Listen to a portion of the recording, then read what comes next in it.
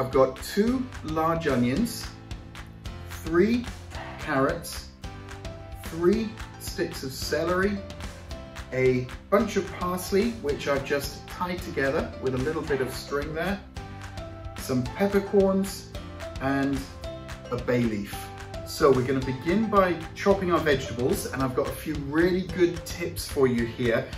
Before we start, make sure you take a tea towel and you pop it flat onto your workstation and the board on top of the tea towel. That's going to stop it moving around. It's going to make it much safer. The next thing we're going to do is take our onion from the root to the seed head. We chop through our onion, and there you can see we've still got the root intact and the seed head. So here we go. That seed head is going to come off there, and now we can peel our onion, and you make a judgment call as to how many layers you need to take off. And if we're looking for a fine chop, the first incision we're going to make is actually parallel to the board, and we're just going to cut in there. Now we turn 90 degrees and we now make incisions through the onion. How far apart these incisions are will dictate how fine the chop is on your onion. So we're going to hold the onion with our little finger and our thumb, and we're going to curl over our top 3 fingers so we don't cut them off. There. And so one motion down and forward will slice our onion evenly. Make sure that you're drawing your fingers back as you cut through the onion. Whenever you have a vegetable which is a little bit round and runs the risk of rolling, like we do with a carrot, again, that could make it difficult to chop and can actually make it dangerous.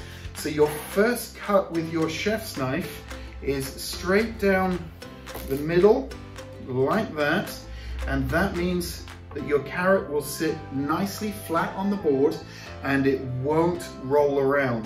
Cut them into matchsticks, quite thick is fine.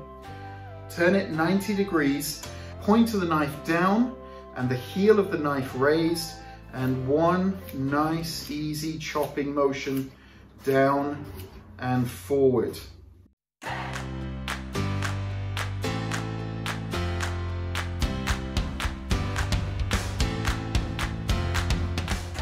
The celery, very much the same idea. So we're just going to cut them in half first, cut them into strips like that, just like the carrot, 90 degrees, and that nice rolling motion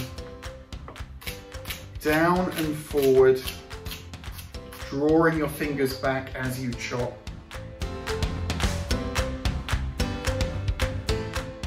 We have our carrots, onions and celery nicely chopped, and I've got my pan onto a low to medium heat here, and I'm just going to add in a good glug of some vegetable or sunflower oil, my onions there, and my carrots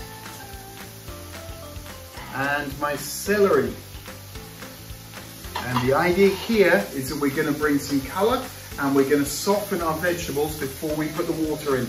Take a nice spatula or wooden spoon and give it a stir.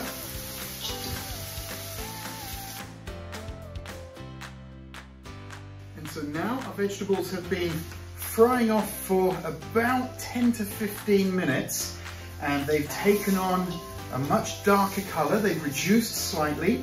It's smelling delicious. And if you take the time here to really bring some colour, the depth of flavour in your stock and then in your dishes will be so much better.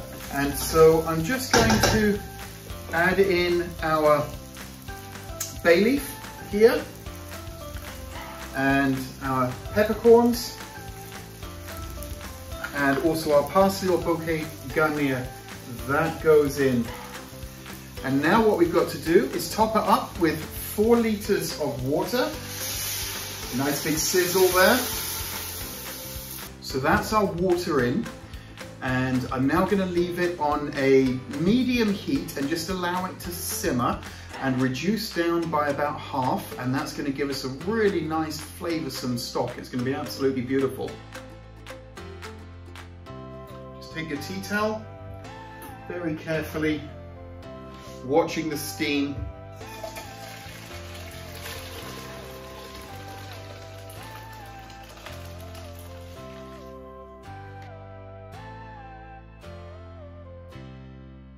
And there is our beautiful vegetable stock ready to be used.